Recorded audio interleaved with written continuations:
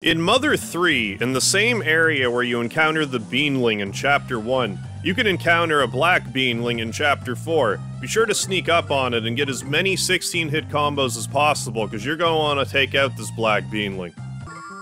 But you want to be careful against the black Beanling, because they can cast PK Fire A, which will hurt you a awful lot if you can't take it out quickly.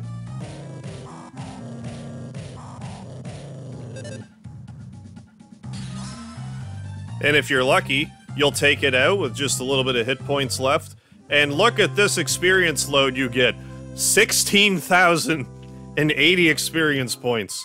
Lucas just gained, like, I don't know how many levels. 20 levels. A lot of levels. More levels than you'll need. This kind of trivializes all of Chapter 4. But hey, if you want to do that, this is the enemy for you.